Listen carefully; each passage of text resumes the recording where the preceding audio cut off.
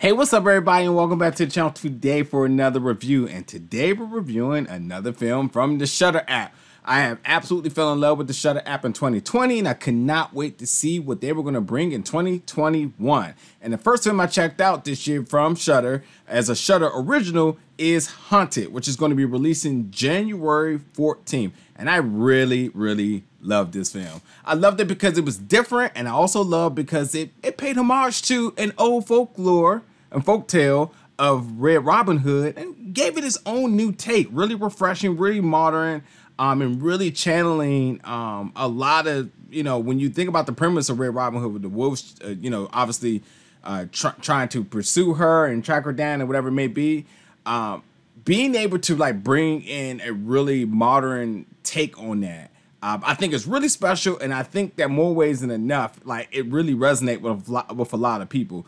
Not to mention too, I've been like a really big fan of a lot of television from the ID channel, so like murder mysteries and all that other stuff. I'm always fans of that type of storytelling, considering that Red Robin Hood is essentially one of those type of profiles that fit in that. Going into this, I did not know exactly it was going to be about this, but indeed coming out, I'm like, wow, that was pretty cool. So like, I love the new refreshing take on it, but at the same time, still keeping, still making it its own. So I definitely appreciated that. I'm going to start off by talking about the protagonist here, and excuse me, I'm gonna start off talking about the antagonist here, and Christian Bronchart. I mean, first of all, this dude is a complete savage in this. Like, I don't think I had any clue how much he was going to elevate his role throughout the entirety of this film. He came off a little bit. I mean, he came off as a creep, number one, really sleazy. Then he came off as a predator and like really typical predator things. But then he just turned it up and just complete savage, just really brutal, and just constantly built my anger towards him the entire time, which is an excellent job in his performance there. And then across from him is the protagonist, played by Debay, who plays Eve, who also matches that same energy, who was the damsel in distress, who you just rooted for, who you almost at times kind of lost faith and thought it was just over, to the point that you start rooting for her, and then she decides she's going to start kicking some ass. So like, it was really cool element between the two of them as your two leads to this film. And they, even at times, I would say even like in the middle of the film, where you may want to start, I ain't gonna say you may want to, but you may potentially start to lose interest. Immediately after, it just kicks into another drive, and it just ultimately goes down a really sadistic path.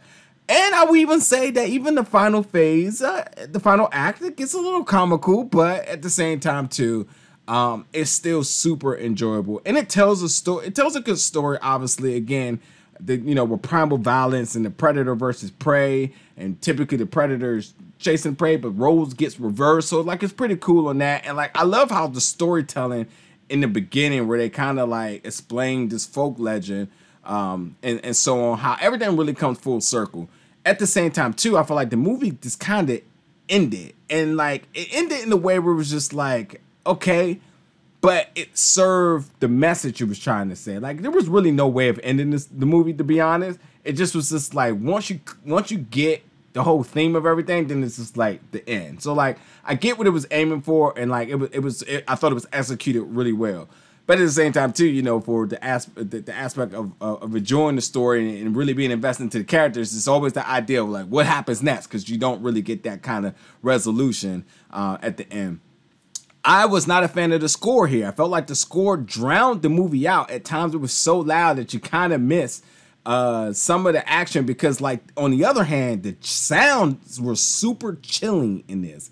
And so when they were elevated, it was just completely gives you all the spine chilling and skin crawling from it. So like, when the score got too loud, it kind of diffused that, which I don't think was I wasn't a fan of at all. And then yes, there was holes in the plot without a doubt, but it didn't take away from the enjoyment. So at the same time too, it's just a really entertaining film. Again, it has its own new refreshing take on this classic story, and again it does tackle like really things I think a lot of people can resonate with, as far as how people prey on people and like who are truly, you know, monsters and who's like, should I say, who's truly the wolves in the situation and who's truly Red Robin Hood and how roles could be reversed and all that other stuff. So like it's super enjoyable for sure. And not to mention this Braveheart, how they paid homage to Braveheart, which I thought was really unique and pretty clever as well too. So like I love a good tribute, and I thought that what they did for Braveheart in this movie was pretty unique for sure. But this is dropping on Shudder. By now you should have Shudder, especially if you subscribe to my channel. This is dropping January 14th. Hunted. Check this out. Please let me know in the comments what you thought about this film, and I'll be back for more reviews, especially from Shudder, because I got another one dropping very soon. Thank you for watching, folks, and I'll see you then.